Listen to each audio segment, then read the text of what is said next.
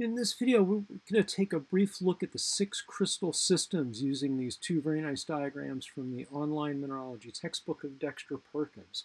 So the reason why the crystal systems are important to know is because if you look up a mineral, let's say you look up forsterite or olivine, the first thing you will see most likely is a formula. So this would be the mineral formula for forsterite. But the very next thing most books will note is the crystal system, and usually it'll be abbreviated by taking the first couple of letters, or they might spell out the whole thing. So if you see ORTH, that is for the orthorhombic system. That means if you take magnesium, silicon, and oxygen atoms and pack them together, they'll make some kind of arrangement like this. Actually, not just any of those. It ends up that Dr. Perkins is showing the olivine structure here. So if we had a forsterite crystal, it would grow something like that. But all the minerals that occur in any particular one of these systems, the orthorhombic system, just to take this example, all have something similar in terms of their ordered atomic arrangement of atoms. So let's take this other diagram.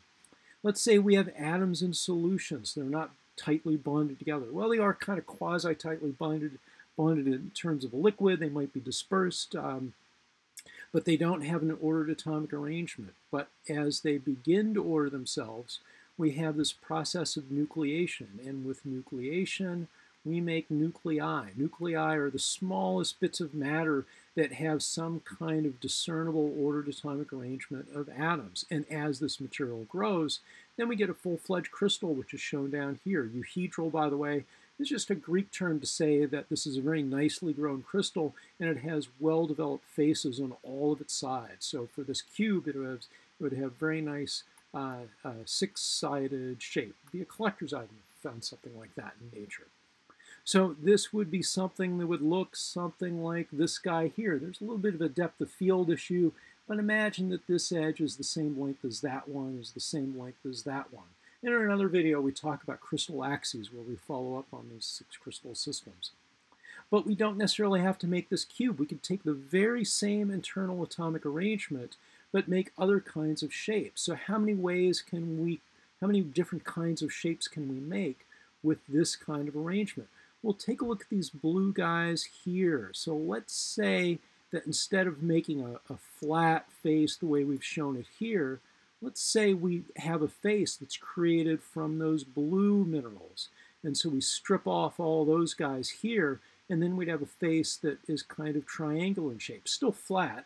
You might imagine that that might hook up with another face over here that is also triangular in shape.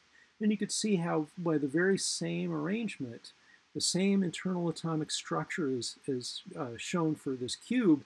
You can not only get this structure here, but you can get that one there. And so the cubic system collects all those different kinds of shapes that you can get starting from this basic arrangement of atoms, depending on whether you grow faces the way they're shown here, or whether you take an array of atoms and then create a face by growing out in this direction instead of perpendicular to these flat sides. So depending on how this crystal grows, how it likes to grow, how the atoms are, the strength of bonds between the various atoms, you can get these various shapes. Now, if you have a different atomic arrangement, you could start getting different kinds of shapes. So with the tetragonal, it's kind of like a cube, except the cube is stretched out in the vertical direction. So this is going to have a square cross-section, but it won't be square in this direction here. It's been stretched out in the vertical. Then we could take that tetragonal and stretch it out in the horizontal direction. Or if we did that, stretching it out, let's say side to side or front to back, then we'd have the orthorhombic system in this collection of shapes. And then with the hexagonal, hex means 6, and that means that if we, let's take this guy here, the quartz crystal. If we have this crystal shape here, we can rotate it in that direction, and then this face here would repeat 6 times if we rotate it around that vertical axis 360 degrees. With rhombohedral, it's a little bit different. If we rotate around this vertical axis, we'd repeat this kind of face here 3 times instead of 6. With monoclinic, we lose a lot of that rotational symmetry that, again, is better left for another video, but you can see mirror planes coming out here.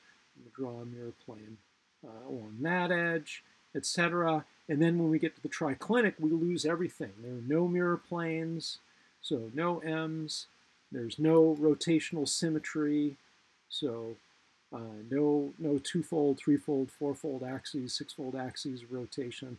We lose all the symmetry altogether, so we have a much more disordered atomic arrangement of the atoms. So those are the six crystal systems, or if you want to consider rhombohedral and hexagonal would be different, we can cross that out and call them the 7 crystal systems. No matter, the important thing is to understand that these names are ways of classifying related shapes. Of course, these shapes are not exactly the same.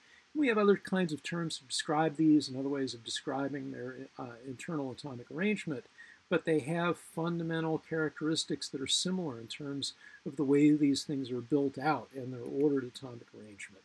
So those are the 6 or 7, if you prefer, crystal systems.